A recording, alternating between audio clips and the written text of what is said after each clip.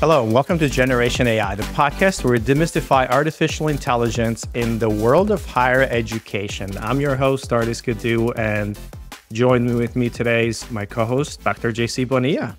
Hey, JC. I wanted to add a couple of kind of adjectives in there.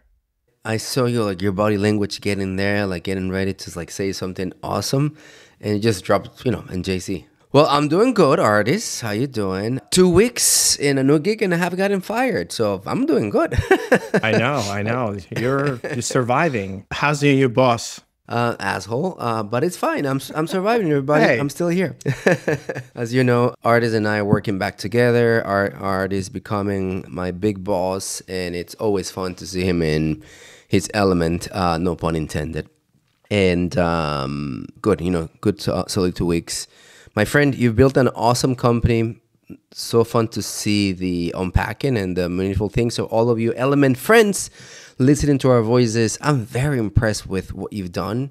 And thank you for the awesome welcome to the Element family.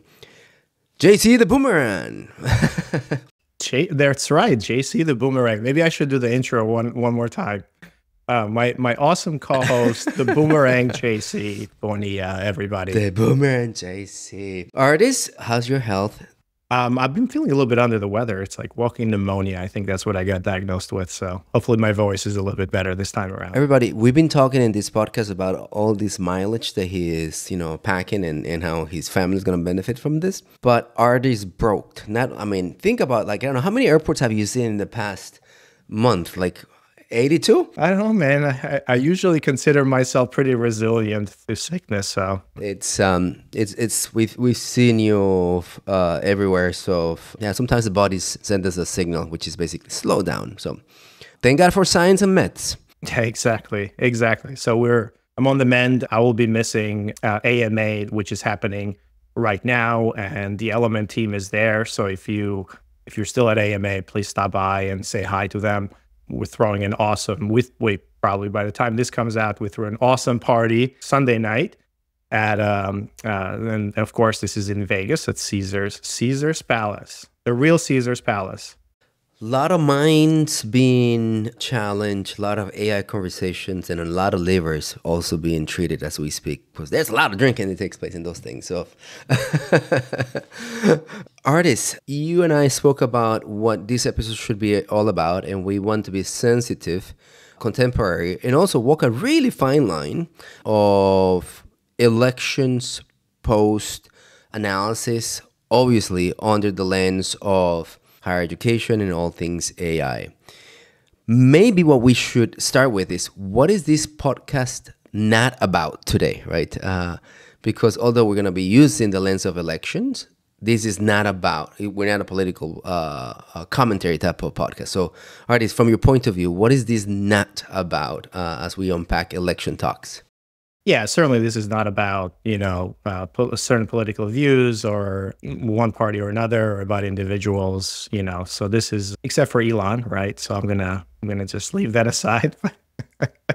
But it is not about political views. So we're going to talk today about kind of, maybe a little bit of what we think between JC and I, what we think the impact can be of this new administration, and from everything that we've absorbed and we know today, and the news, what we think, how is that's going to impact kind of the adoption of AI or the acceleration of AI, and then also, probably some of the education and how we think about that in the education space.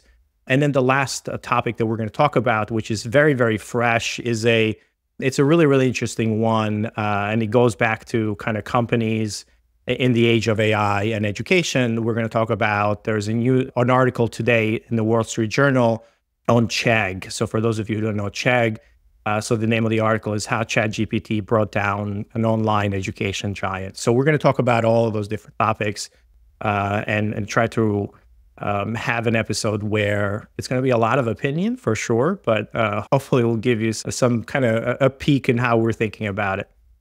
Yeah, and everybody, this is a reaction to a new government. It's going to start marching and bringing a view in January 6th, right? 20th. Next year. 20th. Anyway, next year. And this is not about whether it's the right government or the right government, how I think and how I feel about this government. This is all about understanding that the agendas and the policies that the government will institute, how do they affect all things AI and the repercussions that we could see.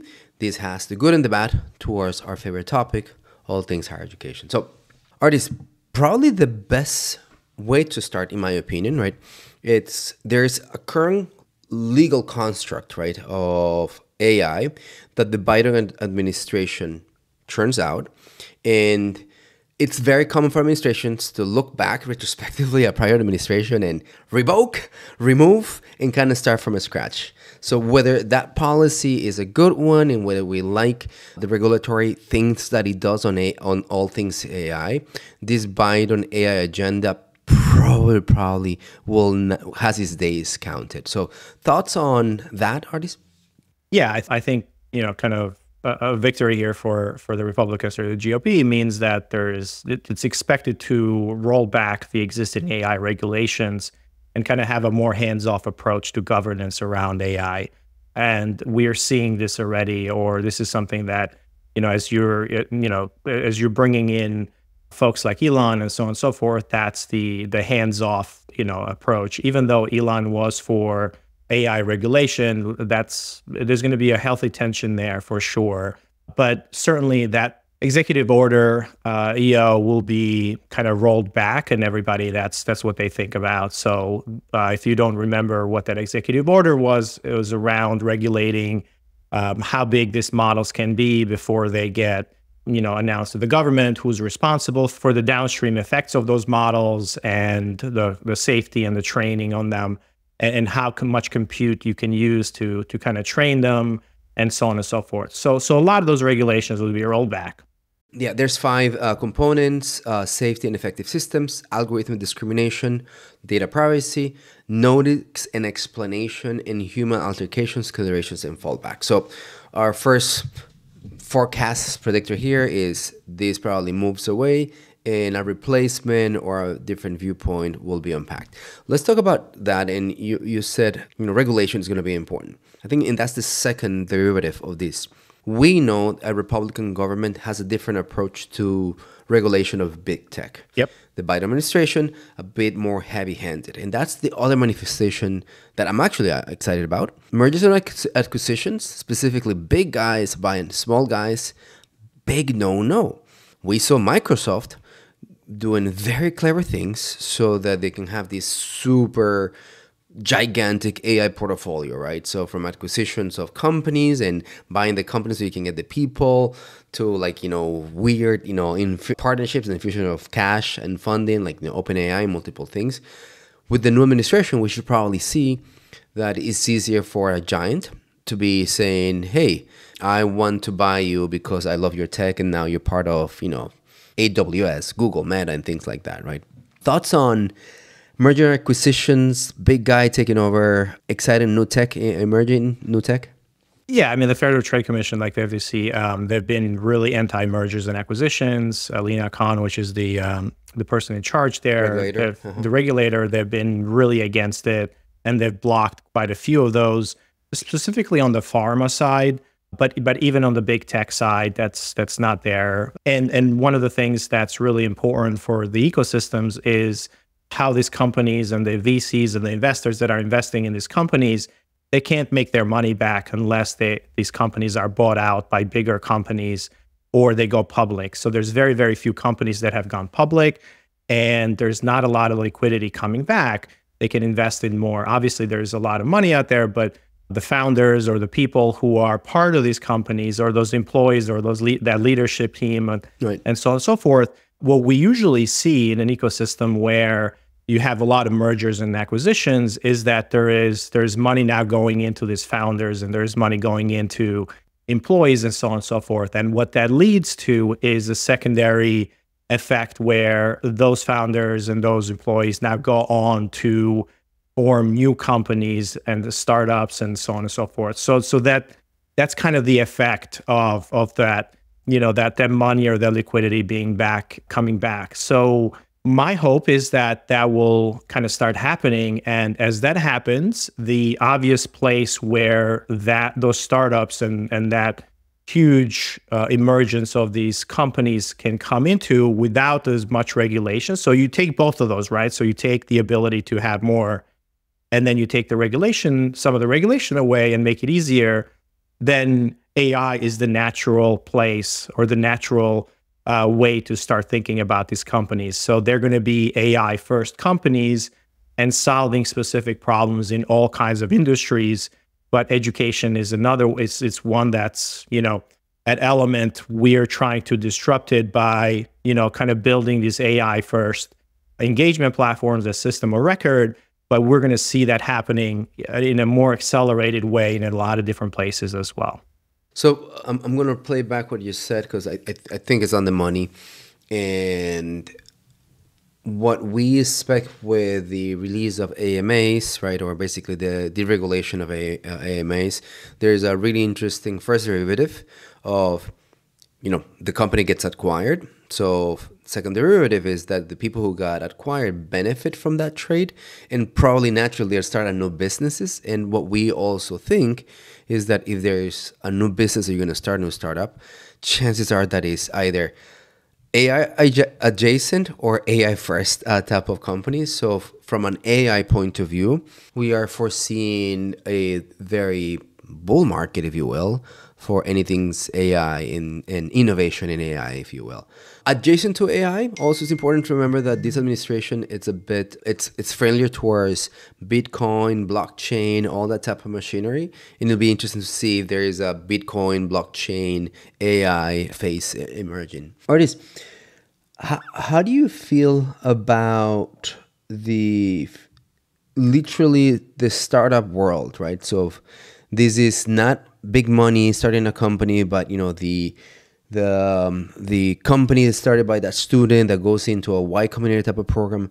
How does this administration impact benefits, or how should we be thinking about the artists of the world 20 years ago, right? So I have this passion, I have these ideas, and then here I go creating a company, but literally it's just me and maybe in my dorm room. So how do I think about that small version of a startup? I mean, there's a lot more opportunities, right? So where there's a reward on the other side, there is a lot of people who are willing to take that risk and get there. Now, what we can see is kind of I would say an acceleration of that.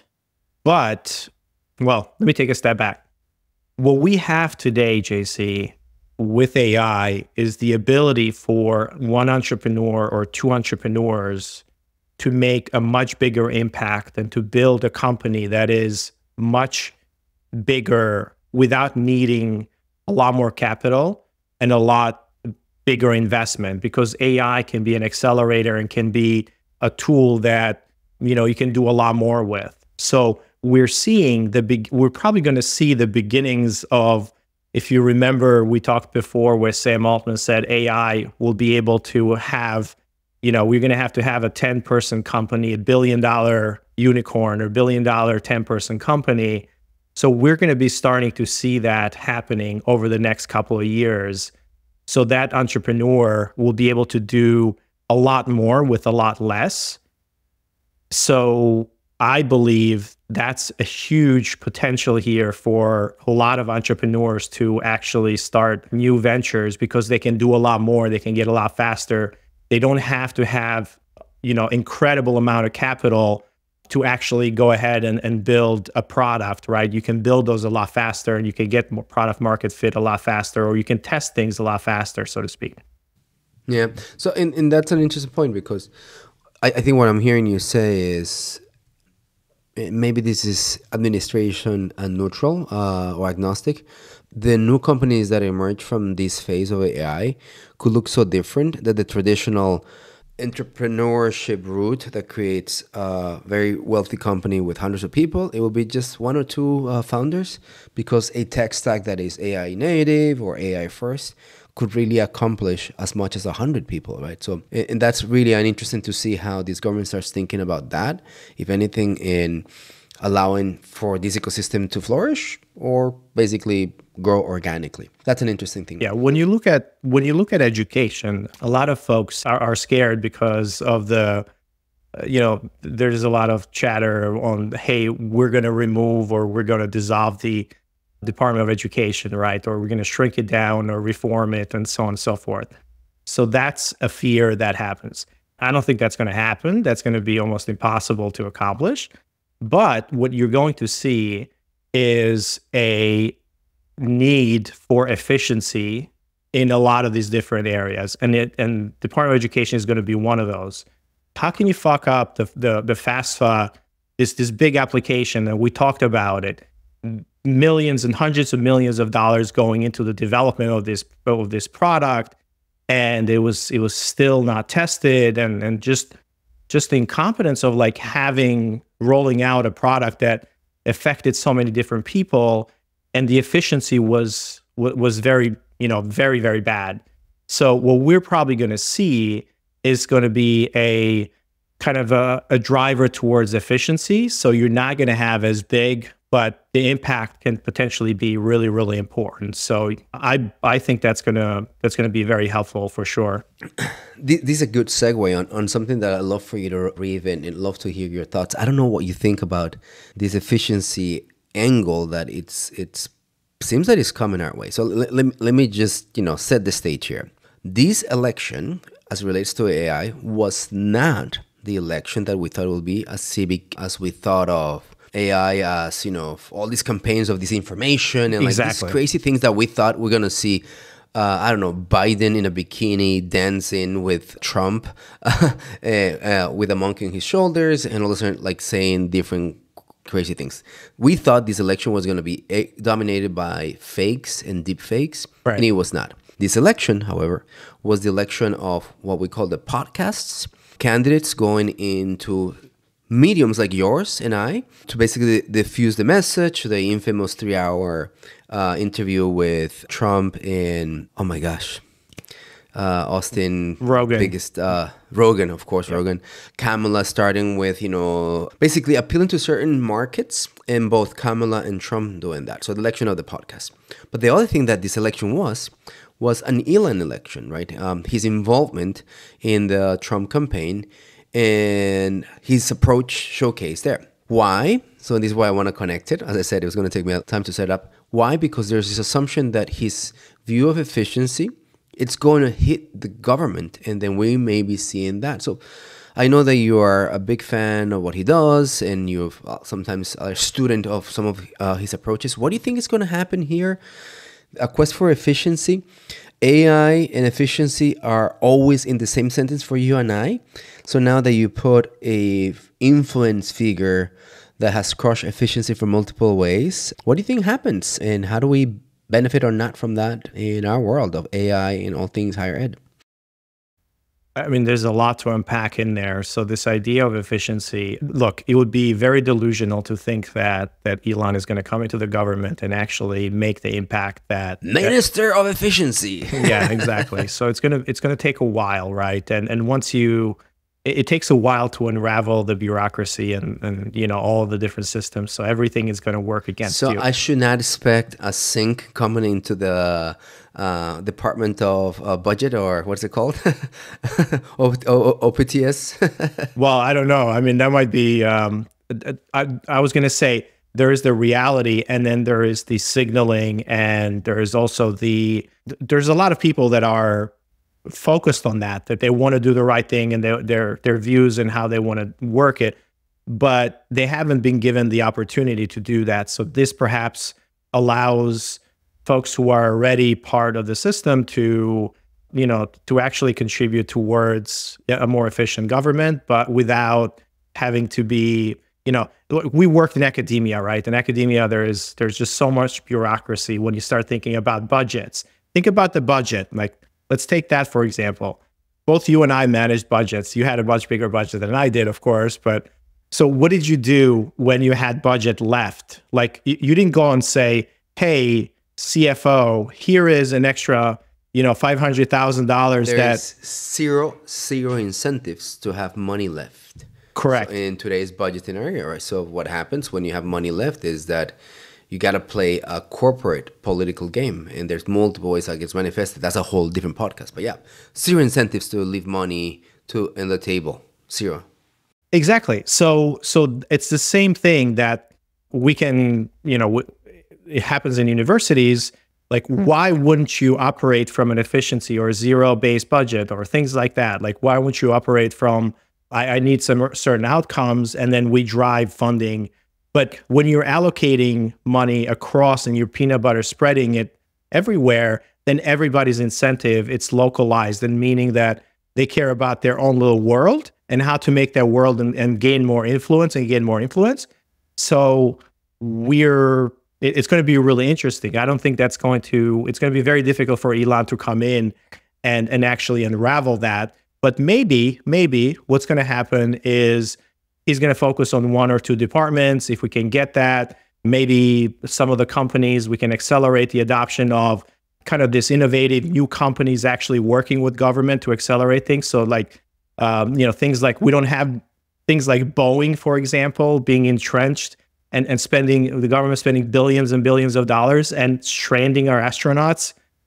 It's like, how did we get to that point where the amount of money that we're spending with Boeing or some of the incumbents, like the really large organizations, like we can't move away from those. And then you almost have to be really big in order to bureaucratic in order to fit into that system. So hopefully what we'll see is an opportunity for the smaller guys or for the more efficient guys to play in that playground and open the door, and that will filter down then to some of the efficiencies. But you can't just go in and cut stuff out, but you can make regulation to allow, the market to come in and smaller companies to play in the playground.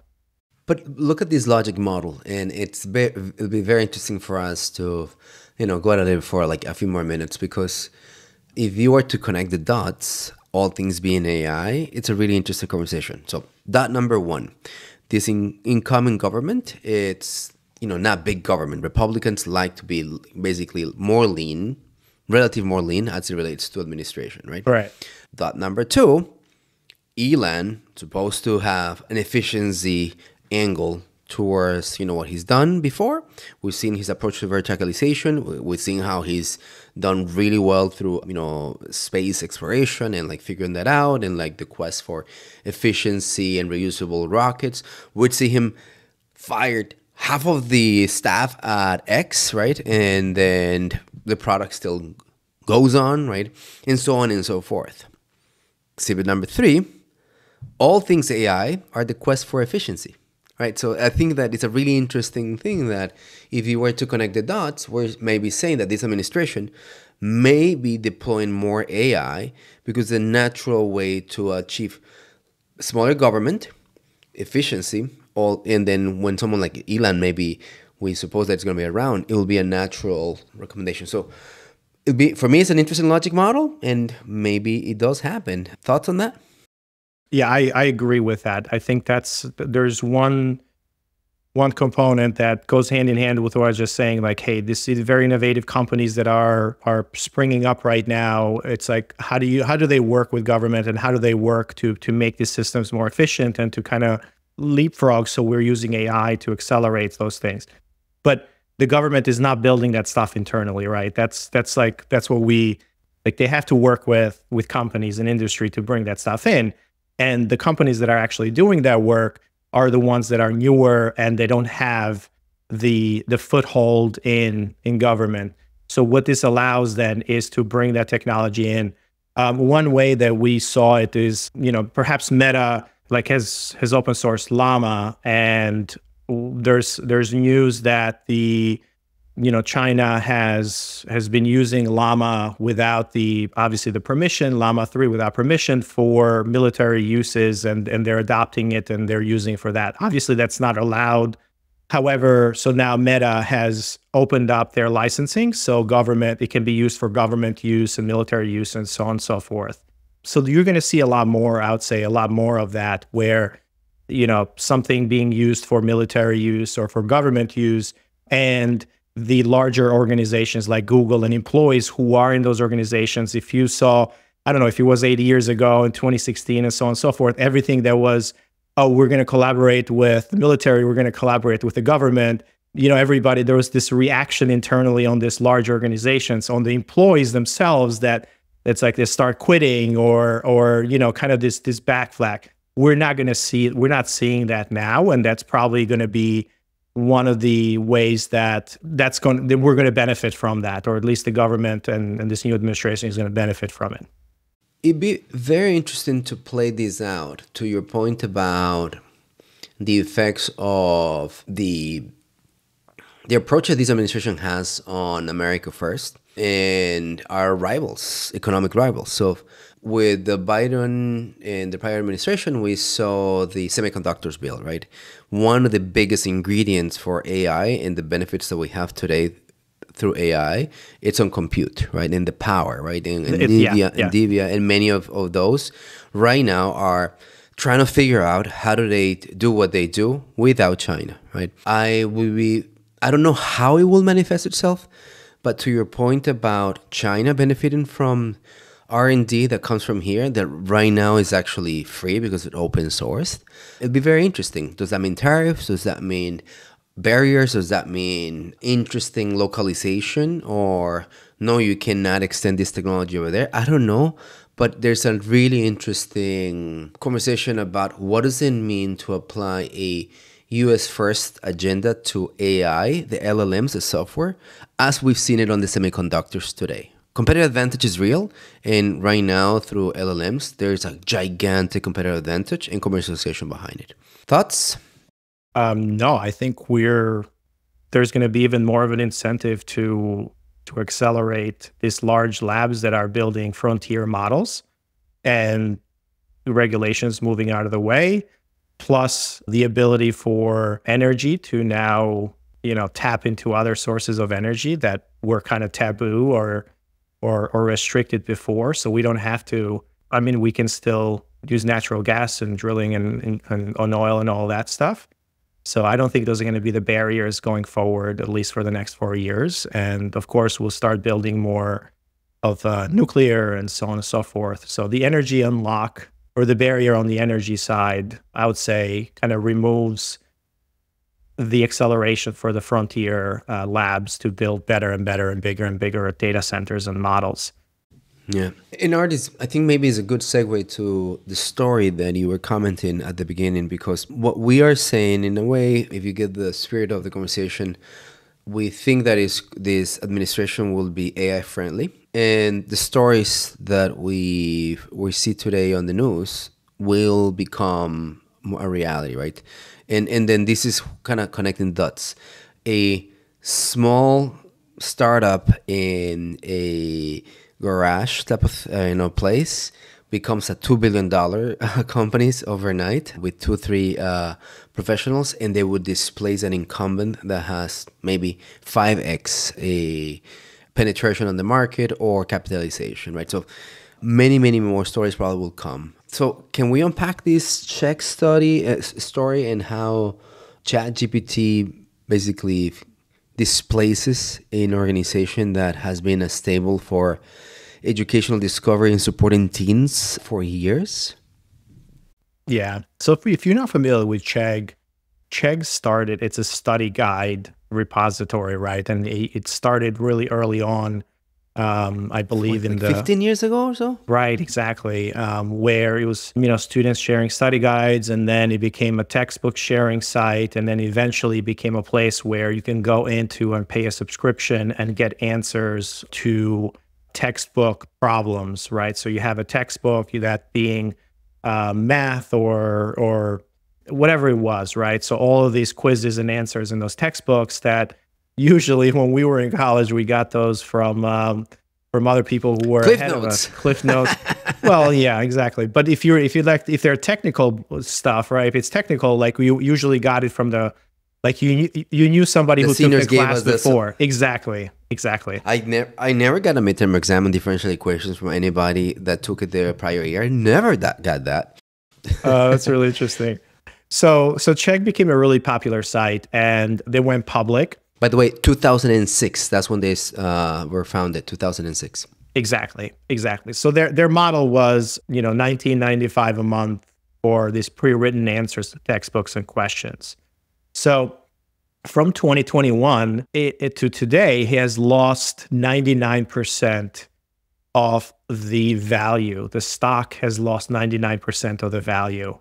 So it's erased 14.5 billion in market value, which is incredible. They disappeared. Exactly. By the way, and this is a ramp up. They kind of go public. Let me see this. 2006, and it's basically in 2013 they go public, right? So this is the past 11 years, right? Or in this case, 10 years. It was that ramp up, and literally basically free fall thereafter, right? Yeah, exactly. Exactly. So the idea here is that, well, not the idea, but once ChatGPT got introduced and they saw a decline in users using their site, and they did not adopt fast enough, right? One of the things that they mention from internal, the article mentions, is people internally were asking the company for resources to build AI and to test and to deploy AI systems internally, and they weren't given enough resources or resources at all. They were denied resources. So what that means to me is that the leadership had no idea that this AI thing was going to be that impactful or that big, and kind of what the outcome of that was for their business. So in 2023, the CEO of Chegg was on stage at ASU GSV and released what they called Checkmate, which was a chatbot companion to answer questions. It wasn't very good. The adoption was still low. People internally said it was just really, really bad, and like didn't was not kind of the answer to what they were looking for. The market didn't move, so they kept on losing market share, They've done a lot of work to kind of infuse AI throughout their products and to kind of help build answers. Now, when you get an answer, somebody pays $20, but they get an answer, and it's, it's sometimes it's AI generated. However, they can go to ChatGPT and get a better answer for that. And Ardis, just to unpack what better means, the personalization, the speed, and the cost. Literally, with these free versions of ChatGPT, you don't pay anything. You prompt, and as your prompt in your style, you get a refinement of it, and just basically in the time that it takes place. And it's incredible. Anyway, keep on going. So the idea here was that these guys were going to build a ChatGPT with all of their answers. It didn't quite work out that way. They went ahead and hired a startup called Scale AI that would create a lot of different AI systems for different academic disciplines. However, folks, the evolution of the AI models like ChatGPT and GPT-4 and so on and so forth, they just became really, really powerful. And then the users were just getting trained to go to those different sources rather than Chegg. And the stock has kind of tumbled ever since, losing a lot of their money. There was an interesting quote. It's like from somebody. He said, "I felt scammed because there was an answer that he got, and it said AI generated, and he got actually a better answer, with some of the other models like the free ChatGPT or even the Anthropic one." So what do you take from this, JC? I mean, I give you a lot of the kind of the details of the company and like how AI basically erased $15 billion of market value from a company that's been around for a decade plus, very instrumental to higher education or education in general. But now we have a very, very different behavior. So what are your thoughts? I mean, look, It's nothing revolutionary, right? There is a cycle of innovation and technology displacement that is very natural. An incumbent sees a competitor either with traditional differentiation or better cost, or in this case, a different experience, and literally they eat their lunch. We've been seeing this for the past 100 years, so I'm not surprised. The part that is different, though, is that if I always like the Marriott story, like, J.W. Marriott made his money by looking at a competitor and like literally launching the same thing and doing it faster, better. But what is not told and is different today is that Marriott, in this case, made his money making sodas. So he knew that business, and he was a supply chain expert and like all this type of things. So there was a level of expertise that is needed for you to displace the incumbent. So if I came in like us, right, we're building this super exciting student platform, but at the core, we're technologists, we're educators, so we have this expertise. What AI is doing is that it could displace the most random organizations without having a one-to-one connection or trace back to, oh, we come from the same sector. You know what I mean? ChatGPT was not meant to displace homework, educational providers. No, right? And also, like, it took on $1 billion company. So that's what I take. Sure, it's doing what technology displacement has been doing it, and it's doing at in a normal style without having the SMEs and the experts that basically geek out that sector they want to replace, and doing it in a way is unintentional and way too many side effects that taking place. That for me is different and exciting, right? Because us building it, we're the displacers as opposed to the ones that are going to be displaced. So for me, that's exciting and very, very promising. Yeah. But I also see this as essentially the value of these companies that are basically generating content. They're a system of content or giving answers or producing answers. Like this is these systems are there's not a lot of proprietary stuff that's underneath there, right? So these models get better and better at reasoning and all these things. So the gold value is in the data. It's in the user data, the behavior, like the system being the system of record, like all these things. And everything else on the content side, we're seeing that as a layer that's going to be disrupted tremendously. Think about like a learning management system, an LMS, right? And I just saw yesterday a demo from a startup called Pete Learning, and they focus on corporate education.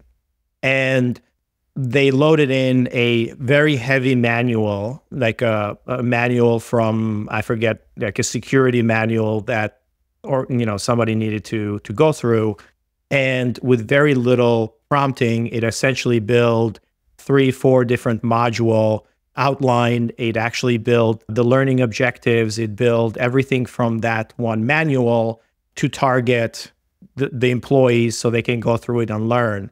It also did the notes underneath. So it actually used like 11 labs to do the reading and the voice training from a professor. So, and the last part of that was it actually used AI to do the validation, or what's the word that I'm looking for? It's the assessment. So it used the LLMs to actually do the assessment. So somebody can go in and chat Exams with the LLM. Exactly. Quizzes. Right. So you don't need all that stuff anymore, right? These LLMs are like, if you bake that. So essentially these guys have reproduced the modern, LMS. It's like you could just upload source material or a book or whatever and say target or build me a 5-module, course for this target audience. And by the way, build me the assessments as well. And by the way, just, create voice. So now this can be consumed in different places. So the content generation world, I think it's going to be really, really interesting to see. Of course, we don't play in that space, in the teaching and learning space. We're mostly around the engagement, but the content generation is an area that we're focusing quite a bit on, around like how to use this to accelerate content generation? Is it going to be, it's going to be really, really interesting to see like how service providers through higher education are going to adopt to the AI wave. Like folks who are building, campaigns, or folks who are building marketing material. And this is kind of, interesting because this is AMA and American Marketing Association for Higher Ed conference that's happening right now. So I don't want to talk, I don't want to kind of talk about the existential threat to kind of content providers or content generators and agencies, but it's an area where we're looking at it very, very closely, and it's a potential disruptor for a lot of those providers there. All right, Ardis, I think we are reaching our desired time and attention grabs of all our awesome followers. We've been having a conversation about where we see this incoming government benefiting our AI agendas.